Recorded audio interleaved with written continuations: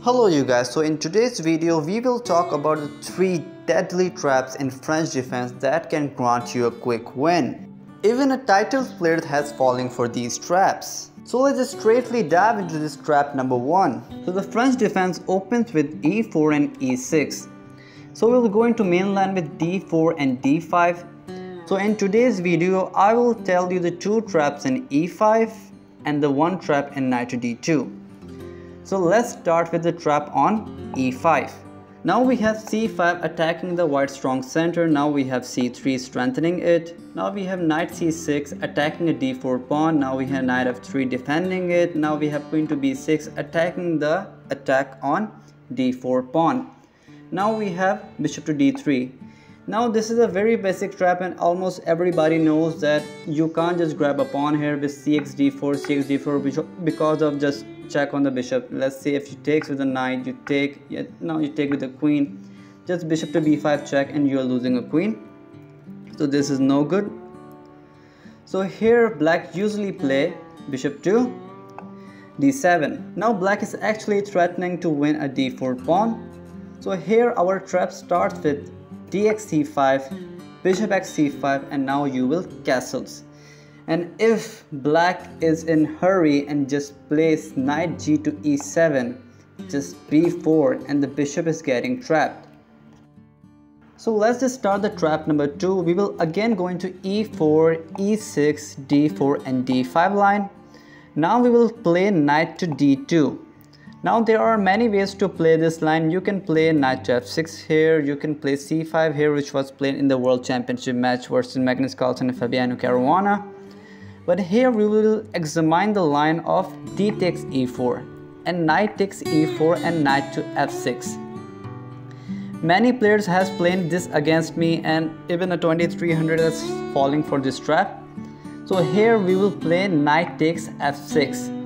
Now the best move is actually to play g takes f6, but if they play queen takes f6, you will play bishop to d3. Now again the d4 pawn is out of reach because of bishop to b5 check. So here black usually play knight to c6, and now we will play the very tricky knight to f3. Now black plays any move except a6, the queen is getting trapped. Let's say if the black plays bishop to e7 or bishop to d6, then simply bishop to g5 and the queen is trapped. The queen has nowhere to go, nowhere. And this trap, the 2200, 2300 has fallen for this, so you may try it. So let's start the trap number 3. If you're liking the video, do like and subscribe the channel to show your love and support.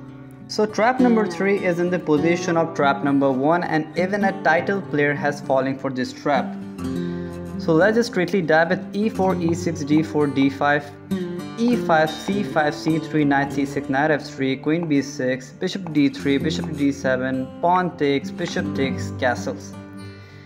Now here if the black is bit aware and doesn't want to allow with knight to g5 to allow b4, you will play a5. Now you will play knight b to d2, and here they will play a4. So you will play b4 and they will play en passant.